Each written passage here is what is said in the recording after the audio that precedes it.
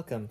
Today I am revisiting the gelatin silicone alternative, the gelatin molds that I've made before.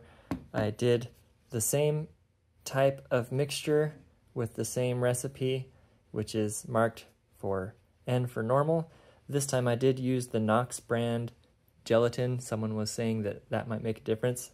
I don't think it does. It feels the same, but I did create another mixture that is the same, other than it has double the amount of gelatin in it, and it is much more firm. So it might be able to hold its shape better that way, but it may also tear more easily, and it may be harder to fill in really detailed models if it's not able to flow as well. It's a little bit more viscous. But I'm going to give that a try. I'm going to make a custom dice that I made for a friend who, if you look at this dice, you'll see there's some really high numbers on there. His character has a +10 to every roll, so there is nothing below an 11. This is 11 through 30. Since I don't really need to make a mold to make a bunch, I figured this would be good to revisit this for prototyping. Last time I didn't use my cups because it's very watery when it's heated up and I thought it would leak. So I'm going to try it anyway while I'm already experimenting with things. And I'm going to try and use some hot glue to seal it. And hopefully that will make it so it doesn't leak. The only issue I may have is this is PLA, a bunch of different filament ends just to use the filament, but the heat may very well warp this. So we'll see how that does. I'm going to try to make one mold with the normal stuff and another mold with the thicker stuff and see if that really makes a difference for keeping its consistency and shape. This die isn't as big as the first one that I did. This is just a typical jumbo at 30 millimeters. And we'll go ahead and get that started.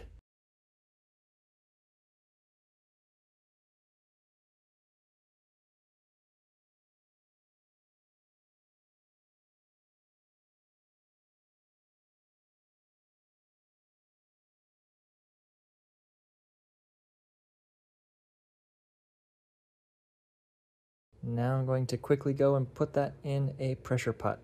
It looks like it did leak a little bit, but still enough in there.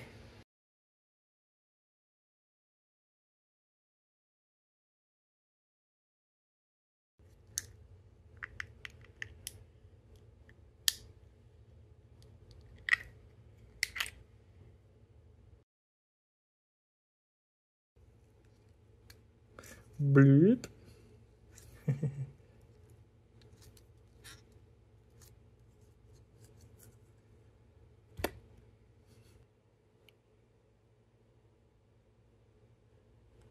That gave me a good line already, and I can just cut down that.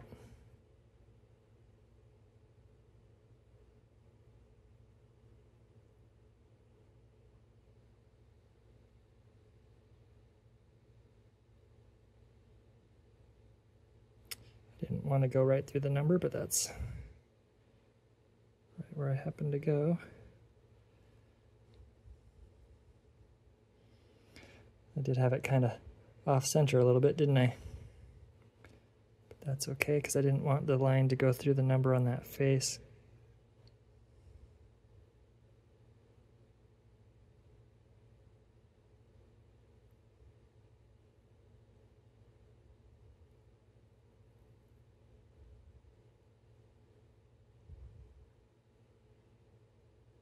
Oh no. Didn't come up. Yeah, see, no, that's not going to make a good number.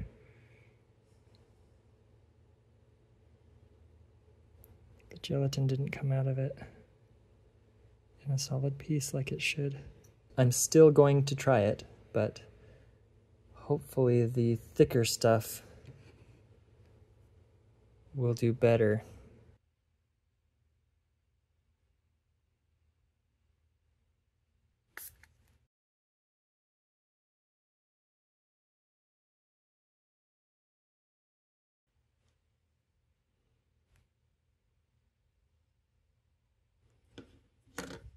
It did start to deform the plastic a little bit, but as you can tell, everything actually ended up being just fine. Even the thin little slit was able to keep its shape and everything.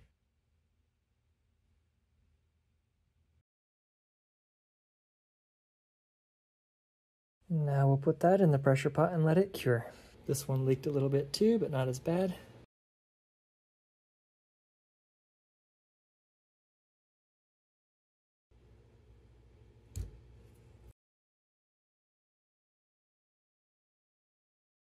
I still don't think it's coming out of the numbers. I don't think we're going to get very good molds out of these. Looks like there's still some in the 17. It does feel a little bit more solid. This one's definitely much more flimsy. Okay, now for this. Hopefully my thicker one will work the best out of the two.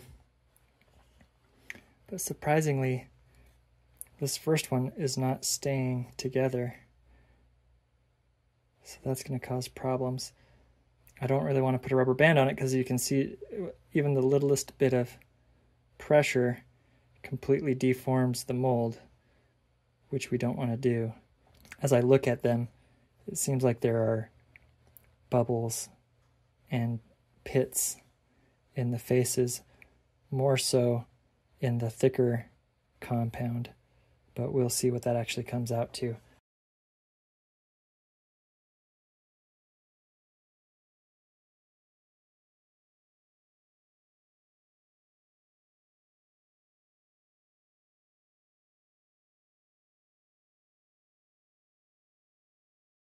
Put that in the pressure pot and see how those come out. Okay, it looks like neither one of these is going to work for my project, but that's okay. It was mostly just to test the molds. This one leaked out, even though it had the sheath on it. It wasn't completely sealed, so it just leaked out that crack out the side. And this one, you can easily see that there's a big void in the top. And from the top it looks okay, but from the side it looks like it got squished like this. We'll see. And this is the thicker stuff. But let's at least take a look at what we've got going on with the molds. And yeah, it deformed too in the pressure pot. A bunch of weird, like, hairs. They're sticking out. They're not divots going in like you would expect. Here they are, but here they're sticking out. Inside of the mold here. It looks perfectly smooth. It's like we don't have any defects in the actual mold. Well, maybe there are right there. Yep, had some bubbles and stuff in it. Still too flimsy, and for some reason deformed. You can see that it's smushed on the bottom, like it was smushing down. I only used about 7 pounds of pressure in the pressure pot, which is significantly less than I normally use. This one looks like it has defects in it too with the bubbles and things, which is what I thought would happen by making it firmer. It wouldn't flow as easy. Surprisingly hard to get off.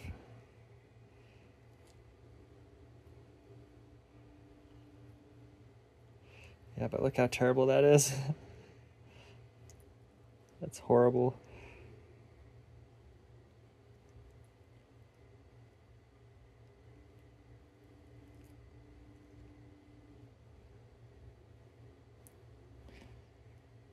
And it also is deformed. But looking at that mold, this is firmer, but it's still just, you can tell that it just deformed.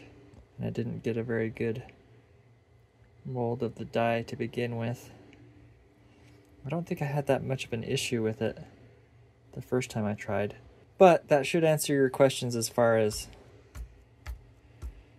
if you change the mixture, then yeah, this is a lot more flimsy, but you can increase the ratio of gelatin to make it more firm. probably rips a little easier. Let's see.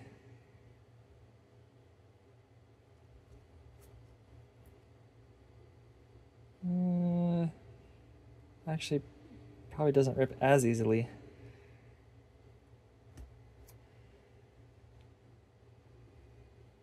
Yeah, a little harder to rip, so maybe you'd want to go thicker. But in any case, you can experiment with your recipes and your ratios to try and get something that would work for you. I don't think that the gelatin works that great for things that are fully enclosed. It may be better for something that's open face, like that. For me, it deforms. As long as you're not trying to do anything that's super dimensionally accurate. And it didn't seem, at least to me, to make a difference what brand of gelatin I used, just as long as it's unflavored gelatin. And then just play with your mixtures. If you add more gelatin, you will get a firmer mold, but also the flow of that might be more difficult as far as making a good detailed mold of your model. I hope that's been helpful for you, and thank you for watching. Until next time, go make some molds.